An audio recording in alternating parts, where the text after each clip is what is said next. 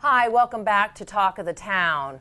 Well, the last 2 years, I know for myself as a business owner, and especially being a woman business owner, they have been the most difficult 2 years as well as the most enlightening 2 years. And with me today, I have Suzanne Evans. She is with Suzanne Evans Coaching, and welcome to the show. Thank you for having me. Absolutely. What do you find that is the, I don't know if this is the right word, but maybe the biggest mistake that women make either in launching or running a business?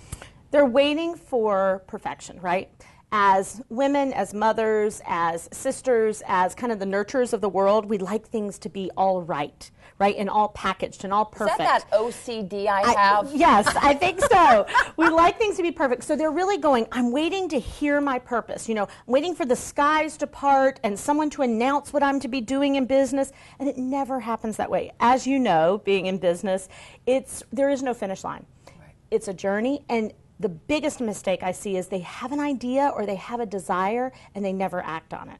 It's like having this dream, almost playing it out to the T, but never really allowing it to come to fruition. Absolutely, and I think that is the perfection syndrome in women. I mean, that's why we earn 80 cents on the dollar. It's why most Fortune 500 companies are run by men. It's why still our businesses, while we're starting businesses faster, in many places and times our businesses are failing faster because we wait for permission. Guys don't. In this current economy, what would be the solution to that problem? Well, small business is the answer to the economic issue because small business owners have the ability to expand faster, but with really difficult regulations and there being a credit crunch, that has really been the problem. So if we could loosen some of the regulations, if we could allow a little more credit to flow in because cash flow is the biggest demon, right, to small business owners, you can do more. I mean, we're opening a physical office for the first time. We've been virtual for 4 years. We're opening a physical office. We've employed 3 local people in the last month. We're moving 2 people, 1 person from Arizona, Arizona, 1 person from Virginia, and all of a sudden we have an office with 7 to 9 people in it that is pumping into the economy where we live. Now, we had to do that. We started our business with $47. We have never had a business loan. We have never had a line of credit, and we do $3 million in revenue. And we have had to do that by bootstrapping it because of regulations. Not everybody can do what we did. I mean, we coach people and help people to do it. So the more we can help the small business owner, the more jobs that are created, the more jobs that are created, the more people spend. It is the solution to the economic crisis. Right. What inspires you to do what you do? Oh, personally, I am really committed to having girls and women in this world educated. So I have something called the Global Impact Project, where we focus on getting money, time, and funds into places where girls and women would not have the ability to get education.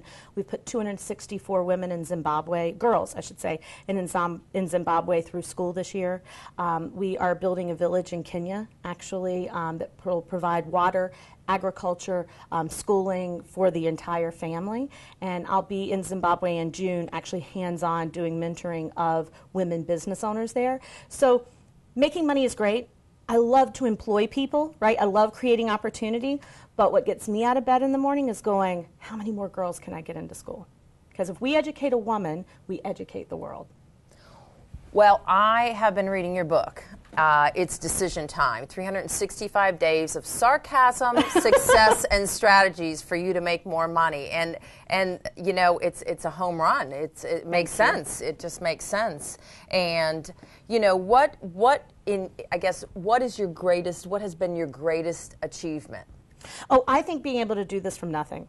No loan, I wish I'd had a rich cousin, that wanted to be an investor, but really going, I have $47 and I have a skill set.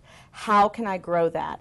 And so for me, and that's where most people are. Most people don't have the investor. Most people don't have, venture capitalists. Most people can't even get a credit card these days.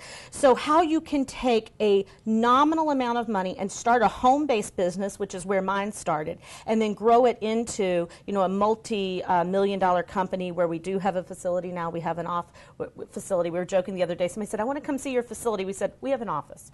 But it will be a facility. But that's what I'm most proud of, is that you can do something from nothing. And so when I hear people say, oh, but this person had, or this person got, no. You have, and that's what's so beautiful about this country, you have the ability to start anything you want. You can't do it out of desire, though. You have to do it out of decision, which means every time you get knocked down, and we've been knocked down thousands of times a year, you get back up, you create a plan B, you create a new strategy, and you get back in the game. So your coaching,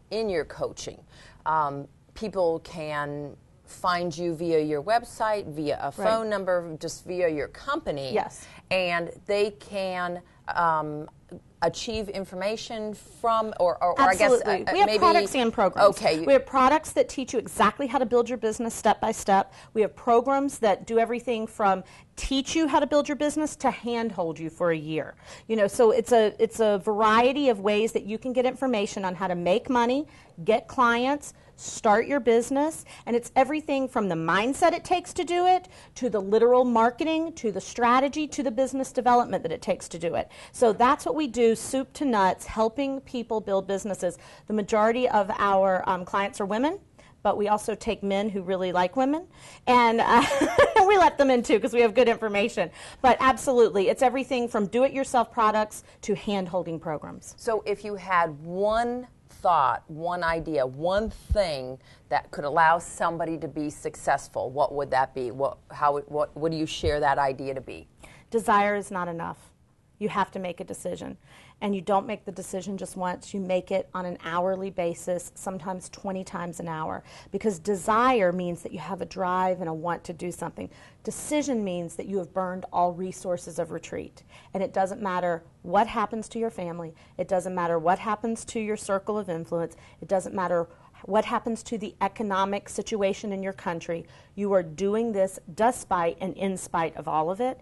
And so that's why I said it's decision time. If you make the decision to do something, you eliminate all other options. Suzanne, thank you so much for being with us today. It was inspirational, and I appreciate your time. Thank you. Thank you. And we will be right back with Talk of the Town.